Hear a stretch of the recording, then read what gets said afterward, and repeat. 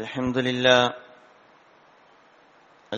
لله رب العالمين نحمده ونستعينه ونؤمن به ونتوكل عليه ونعوذ بالله من شرور أنفسنا ومن سيئات أعمالنا من يهده الله فلا مضل له ومن يضلله فلا هادي له ونشهد أن لا إله إلا الله وحده لا شريك له ونشهد أن محمدا عبده ورسوله أرسله بالهدى ودين الحق ليظهره على الدين كله ولو كره المشركون اللهم صل على محمد وعلى آل محمد كما صليت على إبراهيم وعلى آل إبراهيم وبارك على محمد وعلى آل محمد كما باركت على إبراهيم وعلى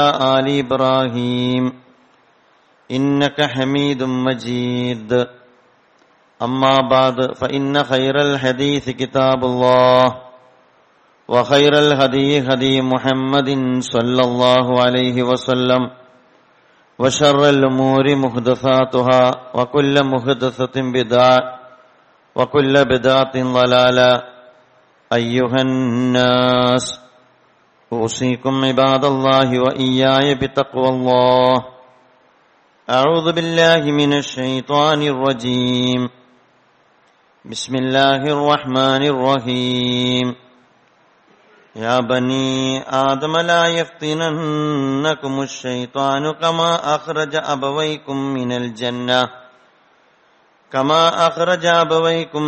الجنة ينزع عنهما لباسهما ليريهما سوآتهما إنه يراكم هو وقبيله من حيث لا ترونهم إنا جعلنا الشياطين أولياء للذين لا يؤمنون صدق الله العلي العظيم. സ്നേഹം നിറഞ്ഞ സത്യവിശ്വാസികളെ, വിശ്വാസിനികളെ, ജീവിതത്തിന്റെ എല്ലാ മേഖലയിലും അള്ളാഹുവിന്റെ വിധിവിലക്കുകൾ പാലിച്ച് തഖ്വയോടുകൂടി ജീവിക്കണമെന്ന് എന്നോടെന്ന പോലെ നിങ്ങളെയും ആദ്യമായി ഉപദേശിക്കുകയാണ്. അള്ളാഹു സുബ്ഹാനഹു വ തആല നമ്മെ അനുഗ്രഹിക്കുമാറാകട്ടെ. സാമൂഹ്യ ജീവിതം ഏറെ വെല്ലുവിളികൾ നേരിട്ടുകൊണ്ടിരിക്കുന്ന ഒരു സാഹചര്യത്തിലൂടെയാണ് നാം കടന്നുപോകുന്നത്. സമൂഹത്തിൽ എന്ത് അലയൊലികൾ ഉണ്ടായാലും സത്യവിശ്വാസികൾ എന്ന നിലക്ക് നമ്മുടെ ശ്രദ്ധയിലുണ്ടായിരിക്കേണ്ടുന്ന ചില കാര്യങ്ങളാണ് ഇത്തരമൊരു സന്ദർഭത്തെ മുൻനിർത്തിക്കൊണ്ട് നിങ്ങളെ ഉണർത്താൻ ആഗ്രഹിക്കുന്നത്.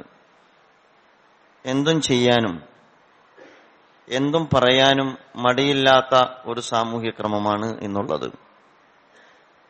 ആർക്കും ആരോടും കടപ്പാടില്ലാത്ത സ്വഭാവത്തിലാണ്, ഒരു മൂല്യങ്ങളോടും പ്രതിബദ്ധതയില്ലാത്ത രീതിയിലാണ് നമ്മുടെ ജീവിതത്തിന്റെ ഇന്നുള്ള പ്രയാണം എന്ന് പറയുന്നത്. ജനങ്ങളും അങ്ങനെയാണ്, പലപ്പോഴും വലിയ അളവോളം ഭരണകൂടങ്ങളും അങ്ങനെയായിക്കൊണ്ടിരിക്കുന്നു എന്നതാണ് പ്രത്യേകത.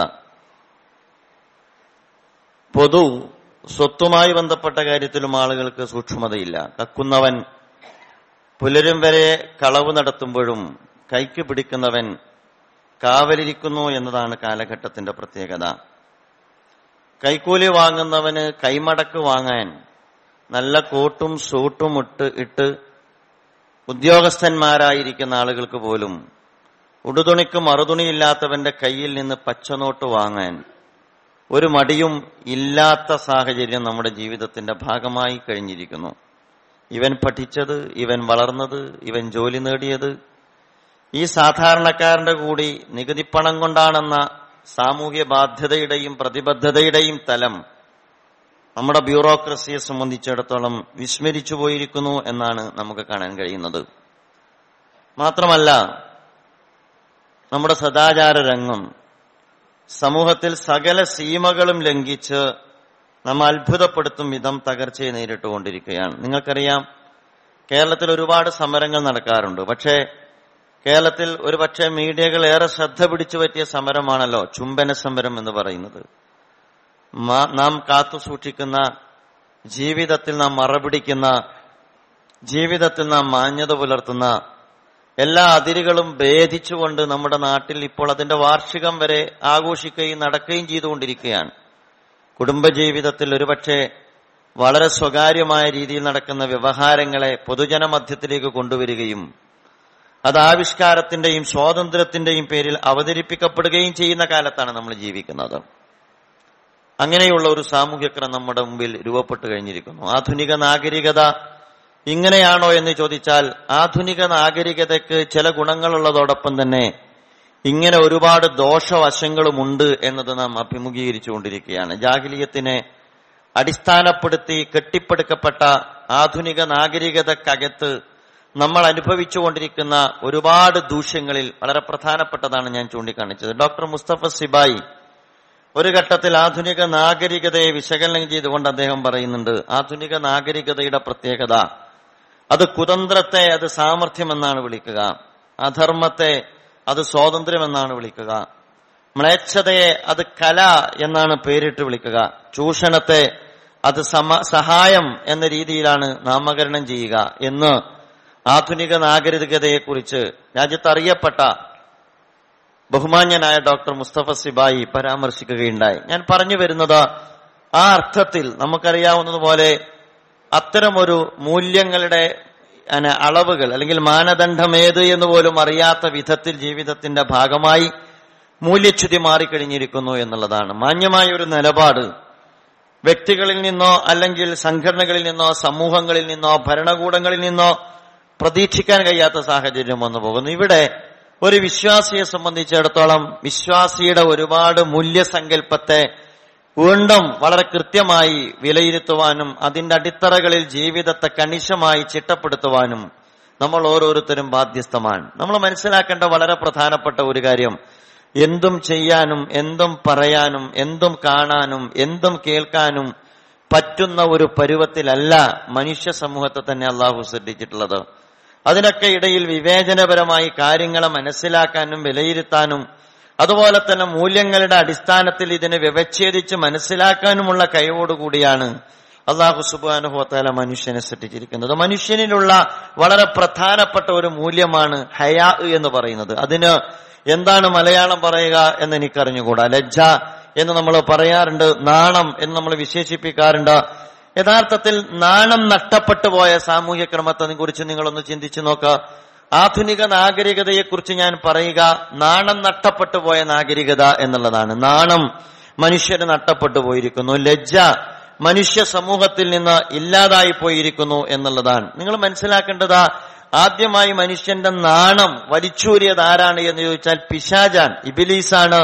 മാനവികതയുടെ തുടക്കം കുറിച്ച് ആദം നബി അലൈഹിസ്സലാത്തു വസ്സലാമുമായി ബന്ധപ്പെട്ട ജീവിതത്തെക്കുറിച്ച് പരിശോധിക്കുന്ന ഘട്ടത്തിൽ അവിടെ നിന്ന് അത് ആരംഭിച്ചിട്ടുണ്ട്. മനുഷ്യൻ നാണമെന്ന് വിചാരിക്കുന്ന, മനുഷ്യൻ ലജ്ജയോടുകൂടി കാണുന്നിടത്ത് തന്നെയാണ് പിശാച് ആദ്യമായി കൈവച്ചത് എന്ന് നമുക്ക് കാണാവുന്നതാണ്. വിശുദ്ധ ഖുർആനിൽ ഞാൻ ഓതിവെച്ച ഈ ആയത്ത് നിങ്ങൾ ശ്രദ്ധിച്ചിട്ടുണ്ടാകും. ആദം നബി അലൈഹിസ്സലാത്തു വസ്സലാമുമായി ബന്ധപ്പെട്ട ഭാഗങ്ങളാണ് ഇവിടെ പരാമർശിക്കുന്നത്. വയാ ആദമുസ്കുൻ അൻത വ സൗജുകൽ ജന്ന ഫകുലാ മിൻ ഹൈതു ശിഅ്തുമാ വലാ തഖറബാ ഹാദിഹി ശജറതി ഫതകൂനാ മിനൽ ളാലിമീൻ. സ്വർഗ്ഗത്തിലേക്ക് അല്ലാഹു സുബ്ഹാനഹു വ തആല ആദമിനെയും ഹവ്വയെയും നിയോഗിച്ചതിന് ശേഷം അവർക്ക് കൊടുക്കുന്ന ചില അതിരുകളും പരിധികളും ഉണ്ട്. നിങ്ങൾ ഈ വൃക്ഷവുമായി നിങ്ങൾ ബന്ധം സ്ഥാപിക്കരുത്, അതുപോലെ തന്നെ അതിനോട് നിങ്ങൾ അടുത്തു പോകരുത് എന്ന് പറയുമ്പോൾ ഫവസ്വസ ലഹുമ ശൈത്താൻ, അവരെ ശൈത്താൻ വഞ്ചിക്കുന്നുണ്ട്. ലിയുബ്ദിയ ലഹുമ മാ ഉരിയ അൻഹുമാ മിൻ സൗആതിഹുമാ. സൗആത്ത് എന്ന് പറഞ്ഞാൽ അർത്ഥം പറയുന്നത് ആളുകൾ കാണുന്നത് മോശമായ ഒന്ന് എന്നാണ്. അഥവാ ലിയുബ്ദിയ ലഹുമ മിൻ സൗആതിഹിമാ, വിശുദ്ധ അൻഹുമാ മിൻ സൗആതിഹിമാ എന്ന് വിശുദ്ധ ഖുർആൻ പറയുന്നത് പിശാച് അവരെ വഞ്ചിച്ചു എന്ന് മാത്രമല്ല, എങ്ങനെയാണ് വഞ്ചിച്ചത്? ലിയുബ്ദിയ ലഹുമ മാ ഉരിയ അൻഹുമാ മിൻ സൗആതിഹിമാ, അവർ പരസ്പരം മറച്ചിരുന്ന അവരുടെ നഗ്നത വെളിപ്പെടുത്തിക്കൊണ്ട് അവരെ പിശാച് വഞ്ചിക്കുകയുണ്ടായി. വഖാല മാ നഹാകുമാ റബ്ബുകുമാ അൻ ഹാദിഹി ശജറതി ഇല്ലാ അൻ തകൂനാ മലക്കൈനി ഔ തകൂനാ മിനൽ ഖാലിദീൻ. നിങ്ങൾ സ്വർഗത്തിൽ ആ വൃക്ഷത്തോട് നിങ്ങൾ അടുത്താൽ നിങ്ങൾ സ്വർഗത്തിൽ ശാശ്വതരായി പോകാൻ സാധ്യതയുണ്ട്. ആ വൃക്ഷത്തോട് നിങ്ങൾ അടുത്താൽ നിങ്ങൾക്കൊരു പക്ഷേ മാലാഖമാരുടെ പദവിയിലേക്ക് എത്തിപ്പെടാൻ സാധ്യതയുണ്ട്. അതുകൊണ്ട് നിങ്ങൾ ആ വൃക്ഷത്തോടടുക്കണമെന്ന് പറഞ്ഞ് പറ്റിച്ച ആ വൃക്ഷത്തോടടുക്കുന്നതോടുകൂടിയാണ് അവരുടെ നഗ്നത വെളിപ്പെടുന്നത് എന്ന ചരിത്രം പരിശോധിക്കുമ്പോൾ നമുക്ക് മനസ്സിലാക്കാൻ കഴിയുന്നതാണ്. അതുകൊണ്ട് തന്നെ ആദ്യം ആദം നബി അലൈഹിസ്സലാം അതുപോലെ തന്നെ ഹവ്വാ ബീവിയെയും വഞ്ചിക്കുന്നിടത്ത്, അവിടെ നഗ്നത വെളിപ്പെടുന്നിടത്ത്, അവരുടെ തുണിയുരിയുന്നിടത്താണ് ഇബ്ലീസ് ഇടപെടുന്നത് എന്ന് നാം മനസ്സിലാക്കേണ്ടതാണ്. മനുഷ്യനിലെ ലജ്ജയുടെ അംശത്തെ എടുത്തെറിയുന്നിടത്ത് പിശാച് നല്ല പണിയെടുത്തിട്ടുണ്ട് തുടക്കം മുതൽ എന്നാണ് ഞാൻ പറയുന്നത്. അങ്ങനെ മനുഷ്യ സമൂഹം മാന്യമെന്ന് വിചാരിക്കുന്ന എല്ലാ പരിധികളും ലംഘിക്കാൻ നാണമില്ലാത്ത ഏർപ്പാടിലേക്ക് മനുഷ്യനെ തള്ളിവിടാൻ, നാണമില്ലാത്ത ഏർപ്പാടെന്ന് പറയുമ്പോൾ നമ്മൾ മനസ്സിലാക്കരുത് സദാചാരം മാത്രമല്ല. ജീവിതത്തിൽ ചില ആളുകളെ കുറിച്ച് നമ്മൾ പറയല്ലോ, നാണമില്ലല്ലോ അയാൾക്ക്, അയാൾ എത്ര പച്ചക്കാണ് ആളുകളുടെ കയ്യിൽ നിന്ന് പണം വാങ്ങുന്നത്, സർക്കാരിന്റെ ശമ്പളം വാങ്ങുന്നതിന് പുറമെ എന്ന് ചില ആളുകളെ കുറിച്ച് പറയാറുണ്ട്. നാണമില്ലല്ലോ അയാൾക്ക്, എത്ര വൃത്തികേടാണ് അയാൾ സംസാരിച്ചു കൊണ്ടിരിക്കുന്നത് എന്ന് നമ്മൾ പറയാറുണ്ട്. അങ്ങനെ നാണമില്ലാത്ത ഒരു ലോകത്ത് ജീവിക്കുന്ന വിശ്വാസിയെ സംബന്ധിച്ചിടത്തോളം നാണം എന്നത് ഈമാനിന്റെ ഭാഗമാണ് എന്ന് മനസ്സിലാക്കാൻ സാധിച്ചെങ്കിൽ മാത്രമേ നമുക്ക് നമ്മുടേതായ മൂല്യങ്ങളിൽ അടിയുറച്ചു നിന്നുകൊണ്ട് മുന്നോട്ട് പോകാൻ കഴിയുകയുള്ളൂ എന്ന് നാം മനസ്സിലാക്കേണ്ടതാണ്. നമ്മൾ ഈ സമൂഹത്തിന്റെ ഭാഗമാണ്. ഈ സമൂഹത്തിൽ നടന്നുകൊണ്ടിരിക്കുന്ന എല്ലാ സംഭവ വികാസങ്ങളും നമുക്ക് ചുറ്റും നടന്നുകൊണ്ടിരിക്കുന്ന സംഭവ വികാസങ്ങളാണ്. നമ്മെ അത് സ്വാധീനിക്കുമെന്ന കാര്യത്തിൽ യാതൊരു സംശയവുമില്ല. പലപ്പോഴും ഇത്തരം തിന്മകളുമായി ബന്ധപ്പെട്ട ഇത്തരം ജീർണതകളിൽ നേതാക്കളും ഭരണകർത്താക്കളും അതുപോലെ തന്നെ മാന്യന്മാരും ഉദ്യോഗസ്ഥന്മാരും പങ്കാളികളാകുമ്പോൾ നേതൃനിരകളെ ബാധിക്കുന്ന മൂല്യച്യുതി എന്ന് പറയുന്നത് അത് സമൂഹത്തിനെ തന്നെ മൂല്യച്യുതിയിലേക്ക് നയിക്കുന്ന വഴി എളുപ്പമാക്കുകയാണ് ചെയ്യുക എന്ന് നാം മനസ്സിലാക്കണം. ആ അർത്ഥത്തിൽ സാമൂഹ്യ ക്രമത്തിൽ സംഭവിച്ചുകൊണ്ടിരിക്കുന്ന ഈ പതനത്തെ തിരിച്ചറിഞ്ഞുകൊണ്ട് മൂല്യങ്ങളിൽ നിന്നുകൊണ്ട്, പ്രത്യേകിച്ച് ഇസ്ലാമിന്റെ ഇത്തരം മൂല്യങ്ങളെ അടിയുറച്ച് കൂടെ നിർത്തിക്കൊണ്ട് മുന്നോട്ട് പോകുവാൻ നമുക്ക് സാധിക്കേണ്ടതാണ്. റസൂലുള്ളാഹി സ്വല്ലല്ലാഹു അലൈഹി വസല്ലം പറയുന്നുണ്ടല്ലോ, ഇന്ന മിമ്മ അദ്റക്കൻ നാസു മിൻ കലാമിൻ നുബുവത്തിൽ ഊല, അള്ളാഹുവിന്റെ പ്രവാചകന് അള്ളാഹുവിന്റെ അടുക്കൽ നിന്ന് ലഭിച്ച ദിവ്യബോധനത്തിന്റെ ആദ്യ വചനം എന്ന് പറയുന്നത് ഇദാലൻ തസ്തഹി ഫസ്നഹ് മാ ശിഅത, എടോ നിനക്ക് ലജ്ജയില്ലെങ്കിൽ നീ തോന്നിയതുപോലെ ചെയ്യ് എന്നുള്ളതാണ്. നിനക്ക് ലജ്ജയില്ലെങ്കിൽ നീ തോന്നിയതുപോലെ ചെയ്യ്. നമ്മുടെ ജീവിതത്തിൽ നിന്ന് ലജ്ജയുടെ അംശം ചോർന്നുപോയാൽ നാം മനസ്സിലാക്കണം, നമ്മുടെ ജീവിതത്തിൽ നിന്ന് ലജ്ജയുടെ അംശം ചോർന്നുപോയാൽ പിന്നീട് നമുക്ക് എന്തും ചെയ്യാനുള്ള ലൈസൻസ് ആണ് കൈവരുന്നത്.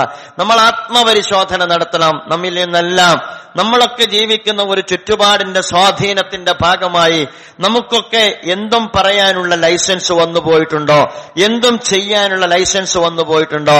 ജീവിതത്തിൽ നാം പാരമ്പര്യമായി കാത്തുസൂക്ഷിക്കുന്ന മൂല്യങ്ങളെയെല്ലാം അട്ടത്തേക്ക് മാറ്റിവെക്കുന്ന സമീപനത്തിലേക്ക് നമ്മൾ വന്നെത്തിപ്പെട്ടിട്ടുണ്ടോ എന്ന് നമ്മളെല്ലാവരും ഇത്തരം സാഹചര്യത്തിൽ സ്വന്തം ജീവിതത്തെ തന്നെ വിലയിരുത്തലിന് വിധേയമാക്കണമെന്നാണ് ഞാൻ പറയുന്നത്. മുമ്പൊക്കെ നമുക്ക് കാണാൻ കഴിയും, കൊച്ചുകുട്ടികൾ ആളുകൾ കൂടുമ്പോൾ ഒന്നുമിടാതെ വിവസ്ത്രരായി വന്നു കഴിഞ്ഞാൽ ആളുകൾ അങ്ങോട്ട് ചൂണ്ടിക്കാണിച്ചാൽ സ്വന്തം കൈകൊണ്ട് അവർ അറിയാതെ അവരുടെ നഗ്നഭാഗം പൊത്തിപ്പിടിക്കുന്നത് നമുക്ക് കാണാൻ കഴിയുന്നതാണ്. അത് കുട്ടികളുടെ സഹജഭാവമാണ്. നമ്മുടെ കുട്ടികൾ നമ്മുടെ വീട്ടിൽ സ്വതന്ത്രരായി നഗ്നരായി നിൽക്കുമ്പോൾ ആരെങ്കിലും വന്നാൽ ഉടനെ തന്നെ കുട്ടി ഓടി വന്നിട്ട് അവന്റെ നഗ്നഭാഗം പൊത്തിപ്പിടിക്കുന്നു. അതാ കുട്ടിയിൽ അന്തർലീനമായ സഹജഭാവമാണ്. അവൻ അങ്ങനെയാണ് വളർന്നത് എന്നുള്ളത് കൊണ്ടാണ്. പക്ഷെ നിങ്ങൾ ആലോചിച്ചു നോക്ക്, ഞാൻ പറയുക, ഇന്നത്തെ കാലത്ത് ഒരു കുട്ടി അങ്ങനെ പൊത്തിപ്പിടിക്കാൻ സാധ്യതയില്ല. കാരണം അതിനേക്കാൾ വലിയ ദൃശ്യങ്ങളാണ് മാതാപിതാക്കളോടൊപ്പം ഇരുന്നു കൊണ്ട് ദൃശ്യമാധ്യമങ്ങളിലും മറ്റും നമ്മുടെ കുട്ടികൾ കണ്ടുകൊണ്ടിരിക്കുന്നത്. കാണാൻ പാടില്ലാത്ത സൗആത്തിഹിമ എന്ന് പറയുന്നതിന് വിശുദ്ധ ഖുർആൻ പറയുന്നത് കാണുന്നത് മോശമായ ഭാഗം എന്നുള്ളതാണ്. ഇന്ന് ജീവിതത്തിൽ അങ്ങനെ കാണുന്നത് മോശമായ, പറയുന്നത് മോശമായ, കേൾക്കുന്നത് മോശമായ ഒരു ഭാഗമുണ്ടോ? അതിന്റെ അതിരേതാണ്, അതിന്റെ പരിധി ഏതാണ് എന്ന് വിസ്മരിച്ചു പോകുന്ന ഒരു സാമൂഹ്യ ജീവിതത്തിലേക്ക് നമ്മളെല്ലാവരും അറിയാതെ വീണുകൊണ്ടിരിക്കുന്നു എന്ന കാര്യമാണ് ഞാൻ ഉണർത്താൻ ആഗ്രഹിക്കുന്നത്. റസൂലുള്ളാഹി സ്വല്ലല്ലാഹു അലൈഹി വസല്ലമയെ കുറിച്ച് ഒരു കഥ പറയാറുണ്ട്. അള്ളാഹുവിന്റെ പ്രവാചകൻ ചെറുപ്പത്തിൽ വിശുദ്ധ കഅബാലയത്തിന്റെ പുനരുദ്ധാരണം നടക്കുന്ന സാഹചര്യത്തിൽ അറബികൾ അന്ന് കല്ല് ചുമന്ന് അതിന്റെ പ്രവർത്തനത്തിൽ ഏർപ്പെട്ടുകൊണ്ടിരിക്കെ അവരുടെ ഒരു രീതിയുണ്ട്, കല്ല് ചുമക്കാൻ വേണ്ടി ഉടുതുണി അഴിച്ചിട്ട് അവര് തലയിൽ വെച്ച തലക്ക് കനം കൊടുക്കുന്ന ഒരു രീതി ഉണ്ടായിരുന്നു. അങ്ങനെ ഓരോരുത്തരായി അത് ചെയ്തപ്പോൾ റസൂലുള്ളാഹി സ്വല്ലല്ലാഹു അലൈഹി വസല്ലമയോടും അത് പറഞ്ഞു എന്നാണ്. പക്ഷേ പ്രവാചകൻ തന്നെ ഉടുമുണ്ടഴിക്കുന്നതോടുകൂടി ബോധരഹിതനാകുന്നു എന്ന് പറയുന്നുണ്ട്. ഞാൻ അതിന്റെ ആധികാരികത പരിശോധിച്ചുകൊണ്ടല്ല ഞാൻ പറയുന്നത്. അള്ളാഹുവിന്റെ പ്രവാചകൻ റസൂലുള്ളാഹി സ്വല്ലല്ലാഹു അലൈഹി വസല്ലമയുടെ നഗ്നത മറ്റുള്ളവർ കണ്ടിട്ടുണ്ടായിരുന്നില്ല. പ്രവാചകന് ഒരുപക്ഷെ പ്രവാചകന്റെ സമാന പ്രായക്കാർക്ക് അത് ആകാവുന്ന ഘട്ടത്തിലും പ്രവാചകന് അതാകാവുന്ന ഒരു മനോഭാവം ഉണ്ടായിരുന്നില്ല. നമ്മെ സംബന്ധിച്ചിടത്തോളം നമ്മളൊക്കെ അങ്ങനെയാണ്. പക്ഷേ ഇപ്പോൾ അങ്ങനെ തന്നെയാണോ എന്ന് ജീവിതത്തിന്റെ ഒരു പോക്കിനിടയിൽ നമ്മൾ പരിശോധിക്കേണ്ടതാണ്. നമ്മുടെ നാവിന് വഴങ്ങാത്ത വർത്തമാനങ്ങൾ ഇന്ന് വഴങ്ങിക്കൊണ്ടിരിക്കുന്നുണ്ടോ? നമ്മുടെ സംസ്കാരത്തിന് നിരക്കാത്ത സംസ്കാരം നമ്മുടെ ജീവിതത്തിൽ വന്നുപോയിട്ടുണ്ടോ എന്ന് നമ്മളെല്ലാവരും നമ്മെക്കുറിച്ചും നമ്മുടെ കുടുംബത്തെക്കുറിച്ചും ആലോചിക്കേണ്ടതാണ്. അങ്ങനെയാണ് നമ്മുടെ ചുറ്റുമുള്ള കാഴ്ച ലോകം നമ്മെ അത്തരം ഒരു സംസ്കാരത്തിലേക്കാണ് കൊണ്ടുപോയിക്കൊണ്ടിരിക്കുന്നത്. നിങ്ങൾ ആലോചിച്ച് നോക്ക്. റസൂലുള്ളാഹി സ്വല്ലല്ലാഹു അലൈഹി വസല്ലം പറയുന്നുണ്ട്, ഖാല ഖായിലുൽ ഫാഹിഷ വല്ലദീ യുശീറു ബിഹാ ഫിൽ ഇസ്മി സവാഅൻ. അല്ലാഹുവിന്റെ പ്രവാചകൻ പറഞ്ഞു, യഥാർത്ഥത്തിൽ ഒരു ഫാഹിഷത്ത് പറയുന്ന ആള് അതുപോലെ തന്നെ ആ ഫാഹിഷത്ത് പ്രചരിപ്പിക്കുന്നയാള് രണ്ടുപേരും റസൂലുള്ളാഹി സ്വല്ലല്ലാഹു അലൈഹി വസല്ലം പറയുന്നുണ്ട് അല്ലാഹുവിന്റെ മുമ്പിൽ കുറ്റത്തിൽ സമാനരാണ് എന്ന് പറയുന്നുണ്ട്. കഴിഞ്ഞതിന് മുമ്പ് ഒരു ഖുത്ബയിൽ ഞാൻ സോഷ്യൽ മീഡിയയെ കുറിച്ച് പറഞ്ഞിരുന്നു. ഞാൻ ഗൗരവത്തിൽ ചില കാര്യങ്ങൾ ധരിപ്പിക്കാൻ ആഗ്രഹിച്ച ഒരു ഖുത്ബയാണ്. ആധുനിക സങ്കേതത്തിന്റെ മാർഗതടസ്സം കാരണം എത്രമാത്രമാണ് നിങ്ങളോടത് പറയാനും അതുപോലെ തന്നെ ബോധ്യപ്പെടുത്താനും കഴിഞ്ഞത് എന്നെനിക്കറിഞ്ഞുകൂടാ. പക്ഷേ ഒരു കാര്യം ഞാൻ പറയുന്നത്, ഇന്ന് നമ്മെ സംബന്ധിച്ചിടത്തോളം മുമ്പ് തിയേറ്ററാണ്, അത് കഴിഞ്ഞപ്പോൾ നമ്മുടെ വീടുകളാണ് മിനി തിയേറ്ററായി മാറിയത്. ഇന്ന് നമ്മുടെ കുട്ടികളുടെ കയ്യിൽ തന്നെ ഇത്തരം സങ്കേതങ്ങളും സംവിധാനങ്ങളുമാണ്. പലപ്പോഴും നമ്മുടെ എല്ലാം കൊച്ചുകുട്ടികളുടെ കൈകളിലുള്ള ഏറ്റവും എല്ലാ ഓപ്ഷനുമുള്ള ഏറ്റവും ലേറ്റസ്റ്റ് ആയ നമ്മുടെ ടെക്നോളജി അല്ലെങ്കിൽ മൊബൈലുകൾ നമ്മളെടുത്ത് പരിശോധിച്ച് നോക്കിക്കഴിഞ്ഞാൽ ലോകത്ത് അതിൽ കാണാത്ത കാഴ്ചകളൊന്നും ഉണ്ടാവുകയില്ല എന്നുള്ളതാണ്. പാതിരാവുകളിലും അതുപോലെ തന്നെ യാത്രകളിലും നമുക്ക് കാണാൻ കഴിയുക, നിങ്ങൾക്ക് ഇഷ്ടപ്പെടാത്തതോ നിങ്ങളുടെ സാന്നിധ്യം ഇഷ്ടപ്പെടാത്തതോ ആയ ഒരു ലോകം നമ്മുടെ എല്ലാ മക്കളുടെ മൊബൈലുകൾക്കകത്തുണ്ട് എന്ന യാഥാർത്ഥ്യം നമ്മൾ വിസ്മരിച്ചു പോയിട്ട് യാതൊരു കാര്യമില്ല. അതിനുള്ള കാഴ്ചകൾ പക്ഷേ നമ്മെ സംബന്ധിച്ചിടത്തോളം അത്ഭുതപ്പെടുത്തുന്നതും നമ്മുടെ സാമൂഹ്യ ജീവിതത്തെ അലങ്കോലപ്പെടുത്തുന്നതുമാണ് എന്ന് പറയാതിരിക്കാൻ നിർവാഹമില്ല. അങ്ങനെയുള്ള ഒരുപാട് ഫാഹിഷത്തുകൾ പറയുക മാത്രമല്ല അത് പ്രചരിപ്പിക്കുന്നതിൽ പങ്കാളികളാകുന്നിടത്ത് വരെ നമ്മൾ എത്തിപ്പെട്ടിട്ടുണ്ട്. അപ്പൊ ഞാൻ പറഞ്ഞു വരുന്നത്, ഇങ്ങനെയുള്ള ഒരു കാലത്ത് എങ്ങനെ നാം ജീവിക്കണം എന്നത് ഞാൻ പറയുന്ന വളരെ അടിസ്ഥാനപരമായ മർമ്മം എന്ന് പറയുന്നത് വിശ്വാസത്തിന്റെ ഭാഗമായ ലജ്ജ നമ്മുടെ ജീവിതത്തിൽ നിന്ന് ചോർന്നു പോകാതെ കാത്തു സൂക്ഷിക്കുക എന്നത് ഈ രംഗത്ത് പ്രധാനമാണ് എന്നുള്ളതാണ്. മുകളിലേക്ക് നിങ്ങൾ നോക്കരുത് എന്നാണ് ഞാൻ പറയുക. നമ്മുടെ ഭരണകർത്താക്കൾ എങ്ങനെയാണ്, അതുപോലെ തന്നെ നമ്മുടെ രാജ്യത്തെ ഉത്തരവാദപ്പെട്ട ആളുകൾ എങ്ങനെയാണ് എന്നതല്ല നമ്മുടെ വേദഗ്രന്ഥം എന്താണ് പറയുന്നത്, നമ്മുടെ പ്രവാചകൻ നമ്മോട് എങ്ങനെയാണ് പഠിപ്പിച്ചത് എന്ന് നമ്മുടെ മൂലഗ്രന്ഥത്തിലേക്കും അതുപോലെ തന്നെ പ്രവാചകന്മാരുടെ ജീവിതത്തിലേക്കും കണ്ണയച്ചുകൊണ്ട് നിലവിലുള്ള സമൂഹത്തിന്റെ ജീവിത രീതിക്കകത്ത് ഇസ്ലാമികമായ ജീവിത രീതിക്കകത്ത് പിടിച്ചു നിൽക്കുവാനുള്ള ശ്രമമാണ് നമ്മുടെ ഭാഗത്ത് നിന്നുണ്ടാകേണ്ടത്. ഭരണകൂടങ്ങളുടെ ഇടനാഴികകളിൽ പോലും ക്രിമിനലുകളും അഭിസാരികമാരും നിറഞ്ഞാടിക്കൊണ്ടിരിക്കുന്ന വാർത്തകളാണ് നാം ഇന്ന് കേട്ടുകൊണ്ടേയിരിക്കുന്നത്. ഏതാണ്ട് ചില ദിവസങ്ങളിലെല്ലാം ചിലപ്പോ വൈകുന്നേരം കുട്ടികളെ ഭക്ഷണം കൊടുത്ത് ഉറക്കിയിട്ട് മാത്രമേ വാർത്ത കാണാൻ പറ്റുകയുള്ളൂ എന്നിടത്തേക്ക് നമ്മുടെ പൊതുരംഗം വരെ തത്തപ്പതിച്ചുകൊണ്ടിരിക്കുന്നു എന്നുള്ളതാണ്. ഇവിടെ നാം ഉയർന്നു നിൽക്കണമെന്നാണ് ഞാൻ പറയുന്നത്. നാടോടുമ്പോൾ നടുവെ ഓടേണ്ടവനല്ല, നാടോടുമ്പോൾ അത് നേരെ ചൊവ്വയല്ല എങ്കിൽ വിശ്വാസപരമായ അടിത്തറകളിൽ നിന്നുകൊണ്ട് ഒഴുക്കിനെതിരെ നീന്താൻ പഠിപ്പിക്കപ്പെട്ട സമുദായമാണ് മുസ്ലിം സമൂഹം എന്ന് നമ്മൾ മനസ്സിലാക്കേണ്ടതുണ്ട്.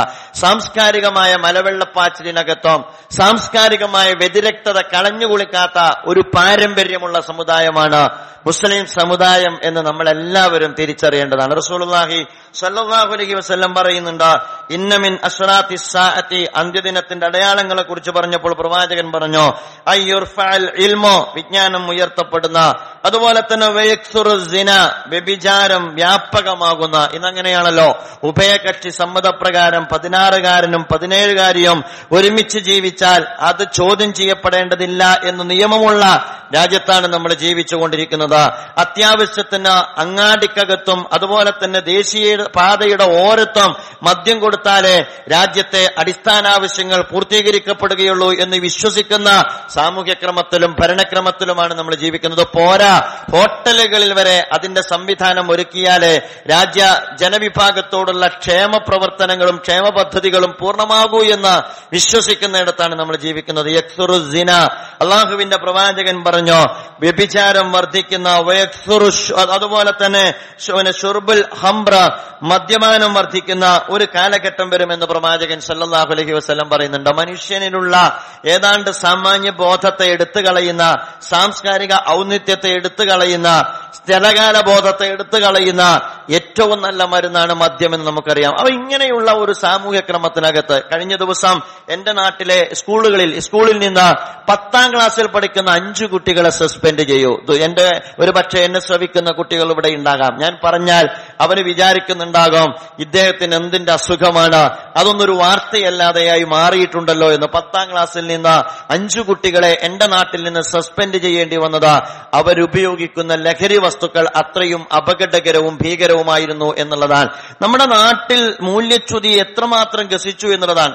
ഇത് എല്ലാ കാലത്തും ഉണ്ട്, ഞാൻ അതിനെ നിഷേധിക്കുന്നില്ല. നമ്മൾ പലപ്പോഴും പറയാറുണ്ട്, മുതിർന്ന തലമുറ പറയാറുണ്ട്, ഇത് അതത് കാലഘട്ടത്തിൽ എന്നും പറയാറുള്ള കാര്യമാണ്.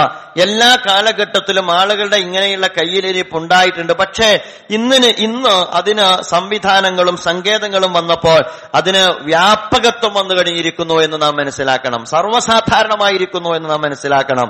ജീവിതത്തിൽ അത് അസ്വാഭാവികമോ അസാധാരണമോ ആയി കാണാത്തൊരു സാഹചര്യം ഉണ്ടായിരിക്കുന്നു എന്ന് നാം മനസ്സിലാക്കണം. മാത്രമല്ല, പലപ്പോഴും ഇത്തരം സംഭവങ്ങളെ കുറിച്ച് തിരിച്ചറിവുണ്ടാവുകയും ആ തിരിച്ചറിവിന്റെ അടിസ്ഥാനത്തിൽ ഇത്തരം കാര്യങ്ങളെക്കുറിച്ച് അവബോധമുണ്ടാവുകയും അതിൽ നിന്ന് ജീവിതത്തെ വീണ്ടെടുപ്പിന് വേണ്ടിയുള്ള പരിശ്രമങ്ങൾ ഉണ്ടാകാറുണ്ടായിരുന്നു എന്നുകൂടി നാം മനസ്സിലാക്കണം. ഇന്ന് ആ വീണ്ടെടുപ്പിനെ പോലും അസാധ്യമാക്കുന്ന സ്വഭാവത്തിൽ അത് അർബുദം കണക്കെ നമ്മയെല്ലാം ബാധിച്ചുകൊണ്ടിരിക്കുകയാണ്. ഞാൻ അവിടെ പറയാൻ പോകുന്ന ഒരു കാര്യം ഇസ്ലാമിന്റെ മൂല്യങ്ങളിലേക്ക് നമ്മൾ മടങ്ങുക എന്നുള്ളതാണ്. വിശ്വാസത്തിന്റെ ഭാഗമാണ് എന്ന് റസൂലുള്ളാഹി സ്വല്ലല്ലാഹു അലൈഹി വസല്ലം ലജ്ജയെ കുറിച്ച് പറഞ്ഞു. വിശ്വാസത്തിന്റെ ഭാഗമാണ്. അതിനപ്പുറം എങ്ങനെയാണ് പറയുക? അള്ളാഹുവിന്റെ പ്രവാചകൻ നബി തിരുമേനി സ്വല്ലല്ലാഹു അലൈഹി വസല്ലം പറയുന്നുണ്ട്, ഫഇന്നൽ ഹയാഅ മിനൽ ഈമാൻ, വിശ്വാസത്തിന്റെ ഭാഗമാണ് ലജ്ജ. അതുകൊണ്ട് നാണവും മാനവും ഉള്ളവൻ നമ്മൾ പറയല്ലോ, കുലീനത്വമുള്ളവൻ നമ്മൾ പറയല്ലോ. ആ അർത്ഥത്തിൽ അള്ളാഹുവിന്റെ പ്രവാചകൻ പറയുന്നുണ്ട്, ഫഇന്നൽ ഹയാഅ മിനൽ ഈമാൻ, വിശ്വാസത്തിന്റെ ഭാഗമാണ് ലജ്ജ. അതുപോലെ തന്നെ റസൂലുള്ളാഹി സ്വല്ലല്ലാഹു അലൈഹി വസല്ലം പറഞ്ഞു, അൽ ഹയാഉ ശുഅബത്തും മിനൽ ഈമാൻ, അതുപോലെ തന്നെ വിശ്വാസത്തിന്റെ ശാഖയാണ് ലജ്ജ.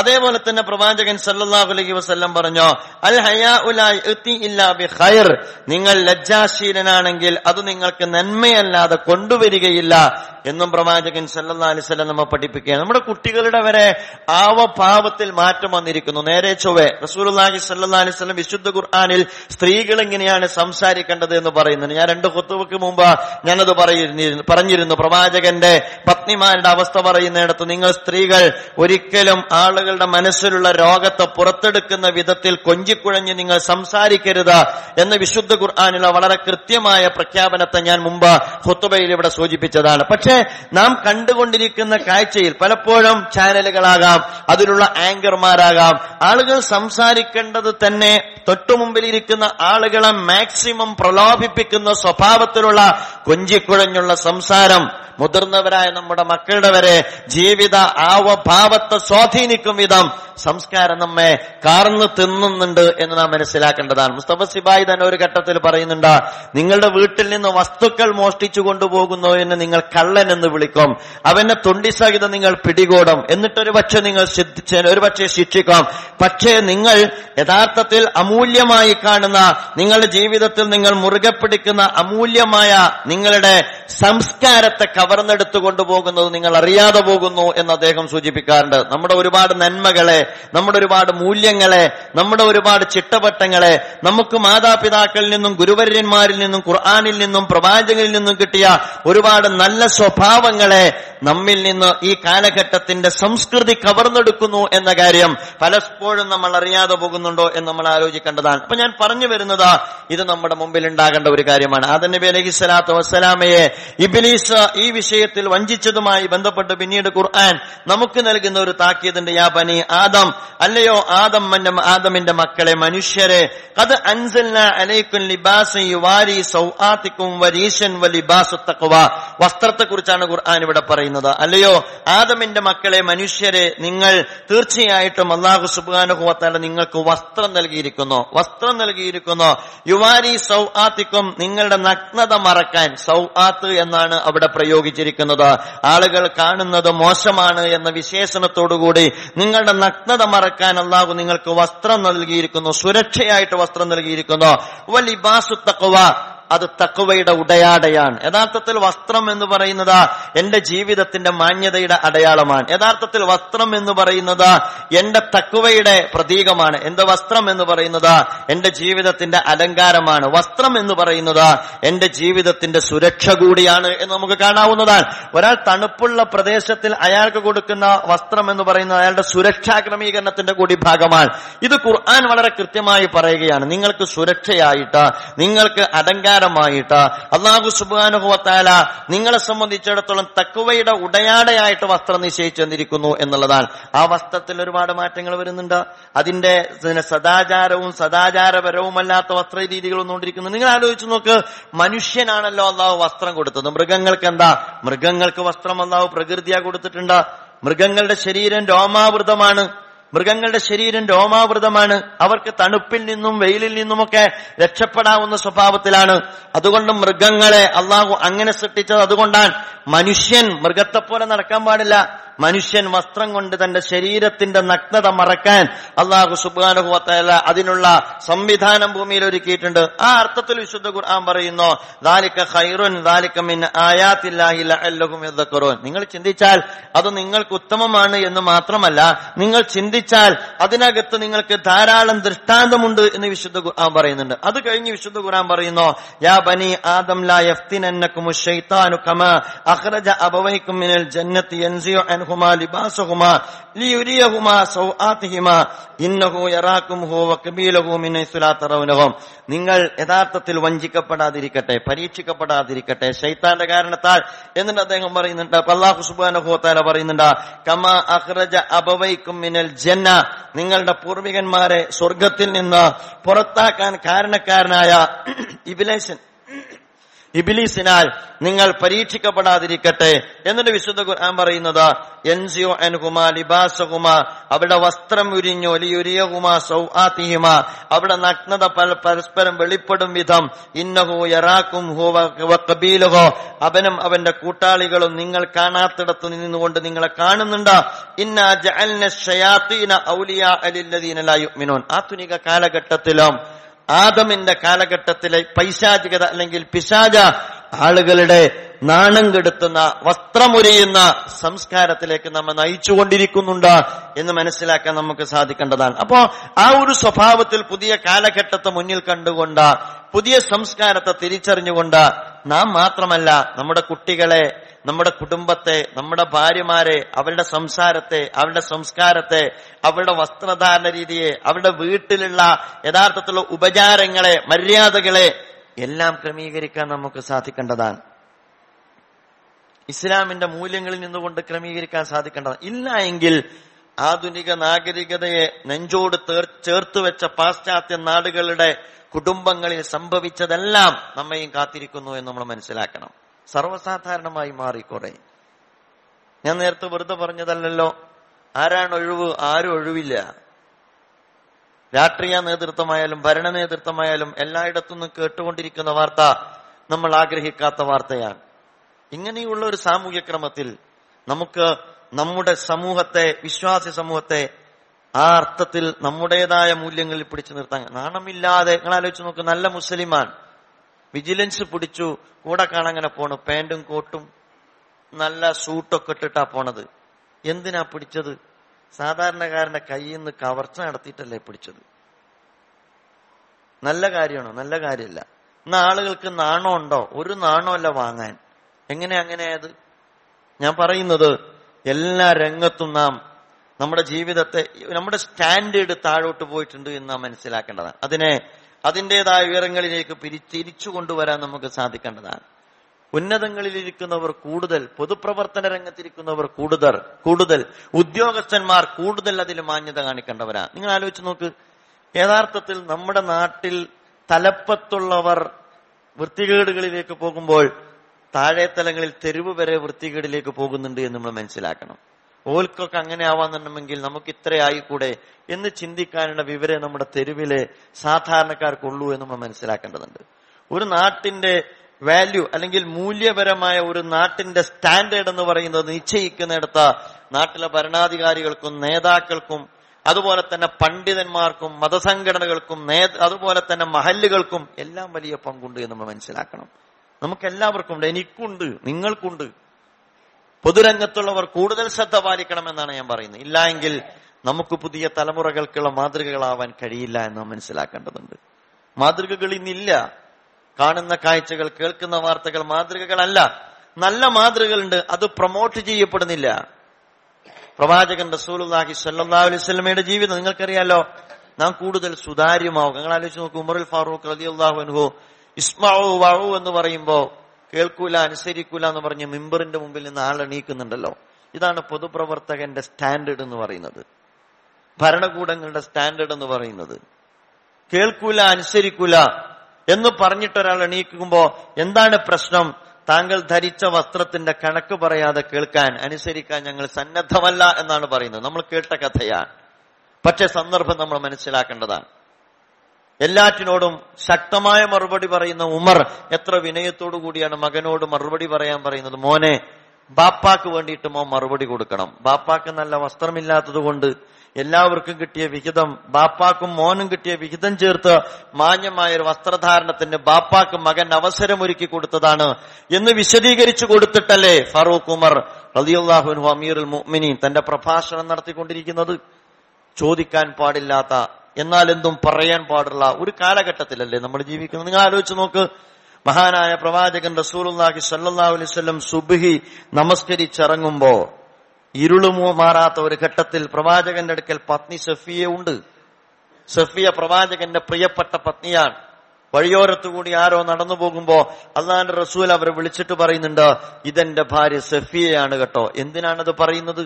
റസൂലുള്ളാഹി സ്വല്ലല്ലാഹു അലൈഹി വസല്ലം നടന്നു പോകുന്ന വഴിയെ വഴിയാത്രക്കാരെ സംബന്ധിച്ചിടത്തോളം അല്ലാഹുവിന്റെ പ്രവാചകന്റെ അടുത്ത് ഇരുളുമാറുന്നതിന് മുമ്പ് മദീന പള്ളിയുടെ ഓരത്ത് ഒരു പെൺകുട്ടിയെ അല്ലെങ്കിൽ ഒരു സ്ത്രീയെ കണ്ടുപോയി എന്ന് പറയാതിരിക്കുന്നതിന് മുമ്പ് അള്ളാഹുവിന്റെ പ്രവാചകൻ അങ്ങോട്ട് നോക്കുക പോലും ചെയ്യാത്ത യാത്രാസംഘത്തെ വിളിച്ചിട്ട് പറയുന്നുണ്ട്, ഇതെന്റെ പ്രിയപ്പെട്ട പത്നി സഫിയയാണെന്ന് പ്രവാചകൻ പറഞ്ഞില്ലേ. ഞാൻ പറയുന്നത് ഇതൊരു വിദ്യാഭ്യാസമാണ്. നമുക്കെല്ലാവർക്കും പൊതുപ്രവർത്തകർക്കുള്ള വിദ്യാഭ്യാസമാണ്, ഉദ്യോഗസ്ഥന്മാർക്കുള്ള, സാമൂഹ്യ രംഗത്ത് പ്രവർത്തിക്കുന്നവർക്കുള്ള, പുതിയ തലമുറക്ക് നാം മാതൃകയാകേണ്ടുന്ന വിദ്യാഭ്യാസമാണ്. സഹോദരന്മാരെ, ഈ കാലഘട്ടം ആ അർത്ഥത്തിൽ നമ്മിൽ നിന്ന് കൂടുതൽ ആവശ്യപ്പെടുന്നു. റസൂലുള്ളാഹി സ്വല്ലല്ലാഹു അലൈഹി വസല്ലം പറഞ്ഞു, ഇന്നമാ അഖാഫു അലാ ഹാദിഹിൽ ഉമ്മ, ഈ ഉമ്മത്തിന്റെ പേര് ഞാൻ ഏറ്റവും കൂടുതൽ ഭയപ്പെടുന്ന ഒരു കാര്യം, കുല്ല മുനാഫിഖിൻ യതകല്ലമു ബിൽ ഹിക്മ, കപട മനോഘടനയിലേക്ക് ആളുകൾ വരും. അവർ സംസാരിക്കുമ്പോൾ തത്വങ്ങൾ സംസാരിച്ചു കൊണ്ടേയിരിക്കും. വയഅമലു ബിൽ ജൗർ, അതേസമയം അനീതി മാത്രമേ വർത്തിക്കുകയുള്ളൂ. പറയുമ്പോൾ സുന്ദരമായ വാചകങ്ങൾ പറയുന്ന, സുന്ദരമായ ആശയങ്ങൾ പറയുന്ന, സുന്ദരമായ തത്വങ്ങൾ പറയുന്ന, അതുപോലെ തന്നെ കേട്ടിരിക്കാൻ കൊള്ളാവുന്ന വർത്തമാനങ്ങൾ പറയുന്ന ഒരു കാലഘട്ടം, കപട മനോഭാവം ജീവിതചര്യയാക്കുന്ന ഒരു കാലഘട്ടം വരും. പക്ഷെ അവരുടെ കർമ്മപഥം അവർ പറയുന്ന സുന്ദരമായ ആശയങ്ങൾക്കും വചനങ്ങൾക്കും വിരുദ്ധമായിരിക്കും.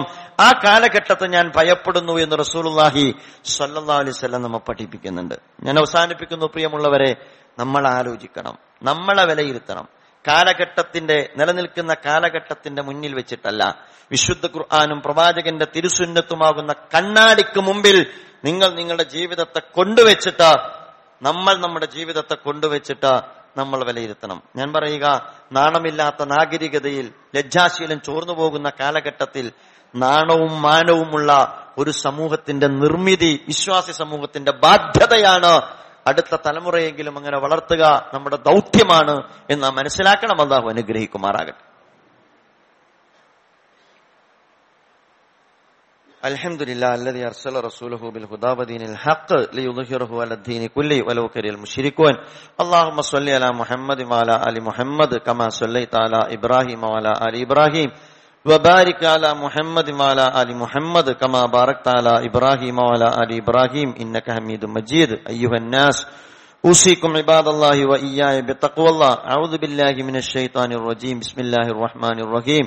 യാ അയ്യുഹല്ലദീന ആമനു തഖുല്ലാഹ ഹഖ തുഖാതി വലാ തമൂതുന്ന ഇല്ലാ വഅൻതും മുസ്ലിമൂൻ. സദഖല്ലാഹുൽ അലിയ്യുൽ അദീം. സ്നേഹം നിറഞ്ഞ സത്യവിശ്വാസികളെ, വിശ്വാസിനികളെ, ഒരിക്കൽ കൂടി അള്ളാഹുവിനെ സൂക്ഷിച്ച് തഖ്വയോടുകൂടി ജീവിക്കണമെന്ന് എന്നോടെന്ന പോലെ നിങ്ങളെയും ഓർമ്മിപ്പിക്കുകയാണ്. അള്ളാഹു നമ്മെ എല്ലാം അനുഗ്രഹിക്കുമാറാകട്ടെ. നാഥ, ഞങ്ങളെ നീ അനുഗ്രഹിക്കണേ തമ്പുരാനെ. നിന്റെ ഹിദായത്തിലൂടെ സ്വന്തം ജീവിതത്തെ, കുടുംബത്തെ, സമൂഹത്തെ നയിക്കാനുള്ള പ്രാപ്തി ഞങ്ങൾക്ക് നീ പ്രദാനം ചെയ്യണേ തമ്പുരാനെ. പടച്ചവനെ, ഞങ്ങളിലെ യുവാക്കളെ നീ അനുഗ്രഹിക്കണേ റബ്ബേ. ഞങ്ങളിലെ മക്കളെ നീ അനുഗ്രഹിക്കണേ റബ്ബേ. കണ്ണടക്കുമ്പോൾ നിന്റെ മാർഗത്തിൽ മൂല്യവത്തായി ജീവിതം നയിക്കുന്ന നല്ല മക്കളെ കണ്ട് കണ്ണടക്കാൻ, എന്നേക്കുമുള്ള സമ്പാദ്യം ബാക്കി വെച്ച് നിന്നിലേക്ക് യാത്ര തിരിക്കാനുള്ള സൗഭാഗ്യം ഞങ്ങൾക്കെല്ലാം നീ പ്രദാനം ചെയ്യണേ തമ്പുരാനെ. പടച്ചവനെ, ഞങ്ങളുടെ മാതാപിതാക്കളോട് നീ കൃപ കാണിക്കണേ റബ്ബേ. അവരിൽ പലരും നിന്റെ സന്നിധിയിലെത്തി നാഥ, അവരോട് നീ അനുഗ്രഹം ചൊരിയണേ റബ്ബേ. അവരുടെ കബറിടത്തിലേക്ക് നീ വിശാലത കൊടുക്കണേ തമ്പുരാനെ. ഹിസാബിനെ നീ എളുപ്പമാക്കി കൊടുക്കണേ റബ്ബേ. സ്വർഗത്തിലൊരു പൂന്തോപ്പാക്കി അവിടെ കബറിടത്ത് നീ മാറ്റണേ തമ്പുരാനെ. പടച്ചവനെ, പലരും ഞങ്ങളോടൊപ്പമുണ്ട്. വാർദ്ധക്യ സഹജമായ രോഗം പിടിപെട്ടുകൊണ്ട് ഞങ്ങളാക്കിയതിൽ വലിയ പങ്കുവഹിച്ച് ഒരു ജീവിതായുസിനിടക്ക് സുഖമെന്തെന്നും ആശ്വാസമെന്തെന്നും അനുഭവിച്ചറിയാൻ പോലും അവസരം വിട്ടേക്കാതെ ഞങ്ങൾക്ക് വേണ്ടി അത്യധ്വാനം ചെയ്ത ഞങ്ങളുടെ മാതാപിതാക്കൾ, പടച്ചവനെ, അവർക്ക് നീ ആരോഗ്യവും ആഫിയത്തും പ്രദാനം ചെയ്യണേ തമ്പുരാനെ. اللهم اغفر للمؤمنين والمؤمنات والمسلمين والمسلمات والأحياء منهم والأموات إنك مجيب الدعوات يا قاضي الحاجات. اللهم أعز الإسلام والمسلمين وأذل الشرك والمشركين. اللهم أجرنا من النار. اللهم أجرنا من النار. ربنا تقبل منا إنك أنت السميع العليم وتب علينا إنك أنت التواب الرحيم واغفر لنا يا غافر المذنبين. آمين برحمتك.